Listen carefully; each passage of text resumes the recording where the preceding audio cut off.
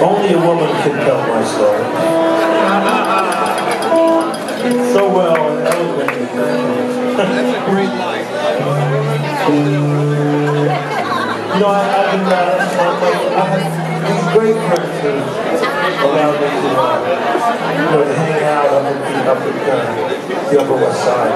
And so I used the old 96th Street station like I used to in the 70s. I feared for my life because I had made the mistake of finding out that Death Wish was shot a block away from the apartment I lived in.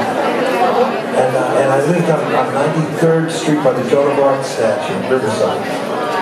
And I kept looking for that damn phone booth that Charles Bronson runs into. It's just not there. So I carried a sock full of quarters with me, as Charles did.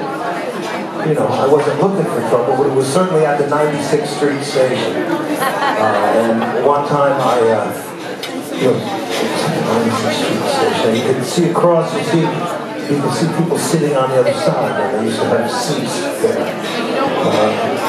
So it's beautiful. I think I was about 19 or something like that. Just wave to it. But you don't do in New York. Especially today. So I waved her, she waved back at me, I think. And there's another guy behind me. Might have been him, but you know, the songwriter just turns it into some amazing thing.